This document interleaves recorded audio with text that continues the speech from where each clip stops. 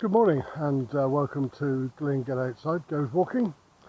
Those of you who were watching the last programme I did will have known I got as far as Weavers Down Holt. But today we're going to go a little bit further, but Weavers Down Holt is that one just behind us here. If you remember, there's not a lot left of that one now, just a few lumps of concrete, and that's all we have left of it, unfortunately. So, where are we going today? Well, I was looking at the maps the other night, and from the aerial photographs there are some sidings which are about half a mile up behind me. They're off the beaten track, so I'm going to need to go across country a little bit to try and find these. The aerial photograph shows very distinctive marks on the ground, so I'm curious to see if there is anything left of the sidings, whether we can get access to it, because bear in mind we're on Longmoor training area, which is an army range. We have access to this estate, but there are some areas which are closed off. So let's head on and see what we can find.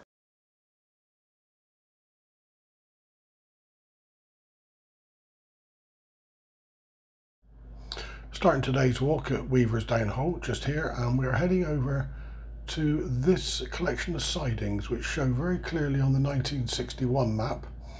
And if you look, can also be seen on the aerial photograph as a series of lines going into the trees.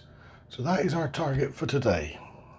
Well, it seems we've found the right path and everything's looking good so far. Now, according to the map, we should be entering the goods yard very shortly. We'll have a quick scout round, see if we can find any initial signs of the sidings. And oh well, we just arrived in the yard. I'm looking down in that direction is where the sidings are running. That way is where they would have come in from Longmoor Station, or Longmoor Goods Yard, should I say. The station's further across. But the first thing we found as soon as we arrived is this. So it looks like we're in luck.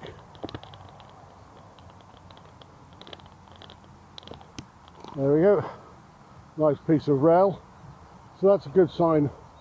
If we look just across here, just about this line here, that looks to be the main line coming in from the Longmoor goods yards and the sheds, and heading out to the east, out towards the sidings. But it certainly looks as though we've definitely found the main line into the sidings.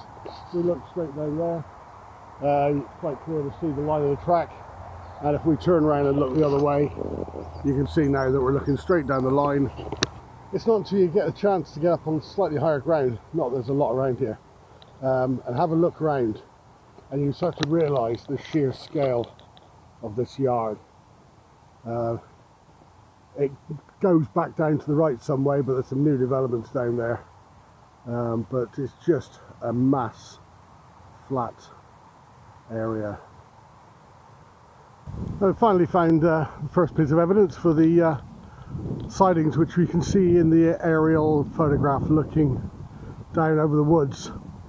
This one would have come up through the scrub there from that large open expanse we looked at earlier of the main goods receipt yard.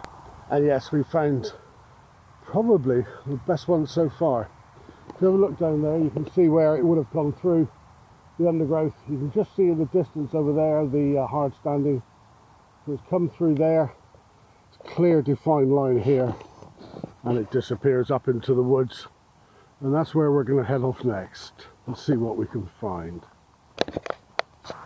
Well, it looks like found about the last of the sidings now.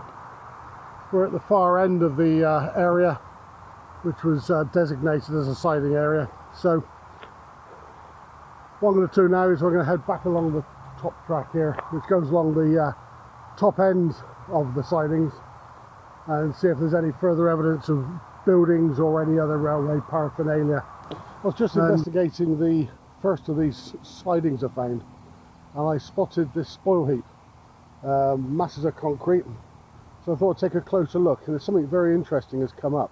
If you look at this slab here, the slab's got very distinctive square markings on the top. These are cast specially. I've seen these before. I've seen these all around the world, wherever the British forces have been, and I think they're prefabricated, They're designed to form hard standings, but around here I'm wondering whether they can be used for other purposes, building temporary stations or just unloading bays. So interesting thought to ponder. We'll see what we find. Well, I've just come back towards the beginning area of the sidings and taken a slightly different route back, because an old map from up to about 1936 up to about the 1960s showed evidence of building work, and sure enough we found some. Looks like a little, maybe a platform edge with the siding down here just in front of me.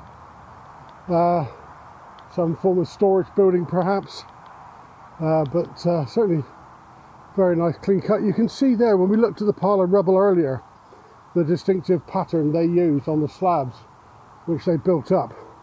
And it looks as though that was just managed to be reinforced, sorry, prefabricated slabs brought on site to allow them to build platforms fairly quickly.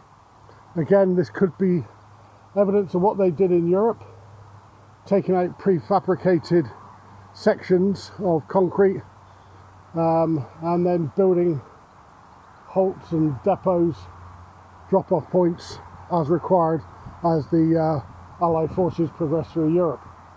But no, this is a very interesting looking little piece of architecture. Even got some evidence down here on the bottom of the sleepers still. Looks a little precarious in places, the brickwork, the way it's eroded away now. But yeah, and it also looks possibly as though there's evidence of another siding track on a slightly raised embankment coming through here. So yeah, there's still some remains left of the old railway, and it's good to see that not everything has been destroyed. And now just walking along the line of the track which went from the sidings heading west towards the Longmoor engine sheds and the main goods area. Longmoor Camp formed the main hub of the system, and that is where most of the engines and rolling stock were stored and maintained. And that's about another half a mile along this track. I think with that now, I think that's a good time to call it a day and head back home. I don't do these talks on railways because I'm a bit of a railway geek. It's actually the complete opposite.